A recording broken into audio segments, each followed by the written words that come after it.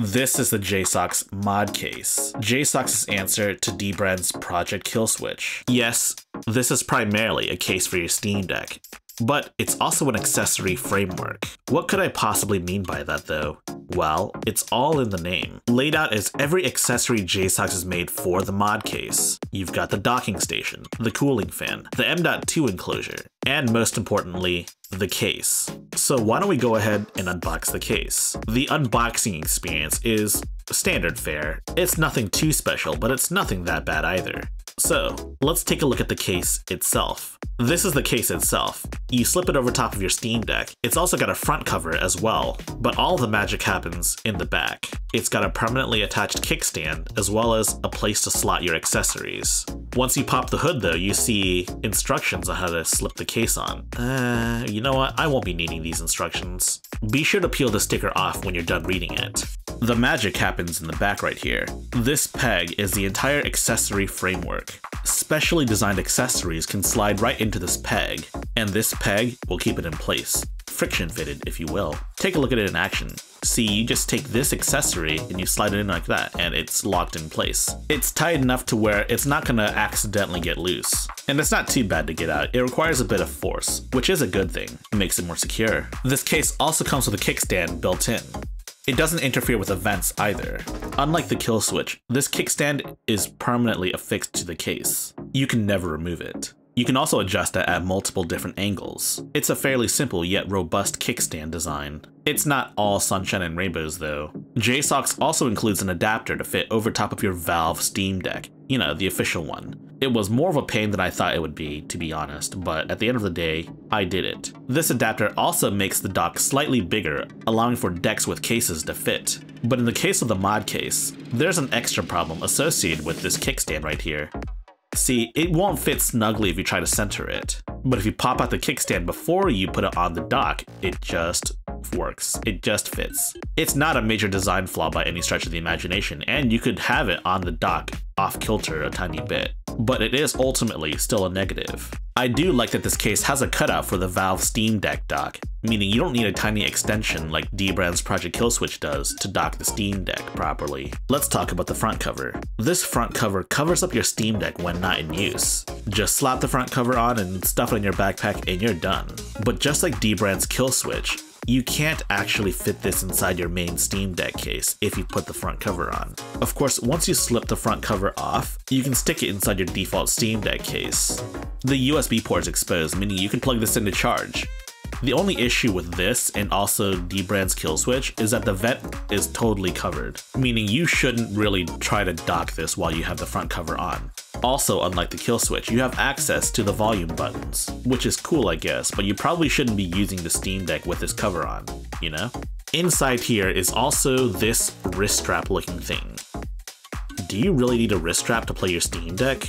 Unfortunately, it's not that kind of wrist strap. You slide this into the slot of the case, and you can use it to slot whatever accessory you want. Let's take this battery for example. This is the biggest battery bank I own, and this is definitely not airplane legal. I think it exceeds the TSA requirements. After a bit of fiddling, you can actually see that the case itself supports the weight of this thing. Technically, you could use this to mount whatever you want. Kinda rudimentary, but still very smart. You're also expected to use a strap to mount another Steam Deck accessory that JSAUX sent over. That's right, this NVMe SSD enclosure. This enclosure fits a full-sized SSD. It also comes with a special USB cable. One side is USB-C, and the other side is USB-C or USB-A. So it's super convenient to use between your PC and your Steam Deck. My #1 issue with this accessory is that there's no official way to mount it. You have to use the strap, and using the strap horizontally or vertically doesn't work. Trying to do it horizontally makes it too loose. The strap doesn't tighten that tightly. The official way you're supposed to do it is like this, vertically. But this strap is nowhere near long enough. Like seriously, I can't mount the official M.2 accessory onto my mod case.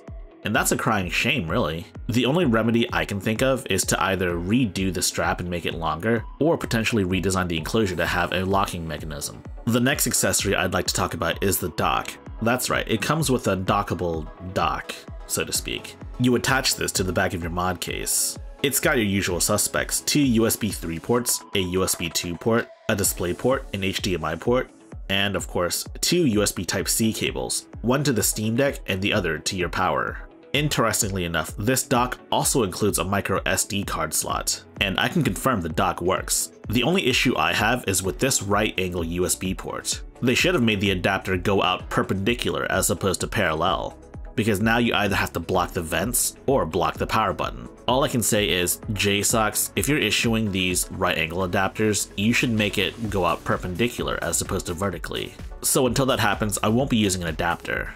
And of course, last but not least, the fan. You clip it over top of your vents and you turn the fan on.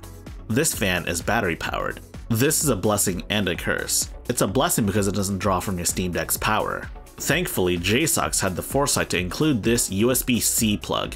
That's right, this fan charges using USB-C. And as we all know, USB-C is of the future. The dial also controls how fast your fan goes. It does spew out the hot air from your Steam Deck.